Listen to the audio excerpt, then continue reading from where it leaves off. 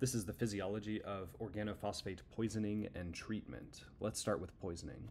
Organophosphates are molecules that irreversibly bind to and phosphorylate acetylcholinesterase enzymes at their serine hydroxyl group. Remember that acetylcholinesterase enzymes break down acetylcholine, which is this molecule, into choline and acetate. Acetylcholinesterase enzymes do this to limit the amount of acetylcholine that you have in the synapses. So when organophosphate irreversibly binds to this acetylcholinesterase enzyme, you end up with preventing it from doing its job of breaking down acetylcholine, and you have an accumulation of acetylcholine at the synapses. This affects both muscarinic and nicotinic receptors. The muscarinic receptors are in the smooth muscle, glands, and end organs, whereas the nicotinic receptors are in the skeletal muscle and the autonomic ganglia.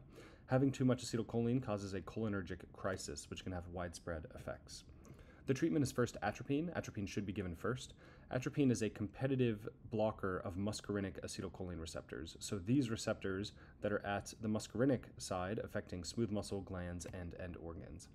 This counteracts the cholinergic crisis. So although this is blocked and you have a ton of acetylcholine now, you also give atropine to block the receptors so that the acetylcholine doesn't exert its cholinergic effect. This does not affect nicotinic receptors, however, so you still might have nicotinic symptoms. That's where Pralidoxime comes in, 2-PAM. The mechanism here is that it cleaves the phosphoryl group from acetylcholinesterase's active site.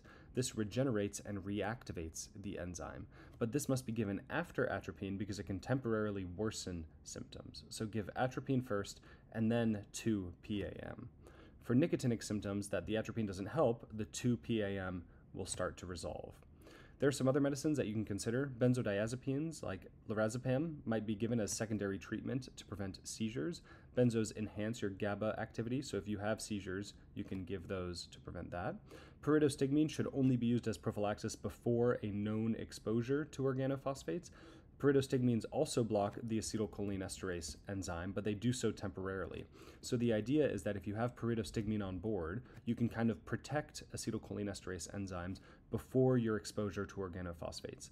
You cannot use pyridostigmine after an exposure. That would worsen symptoms.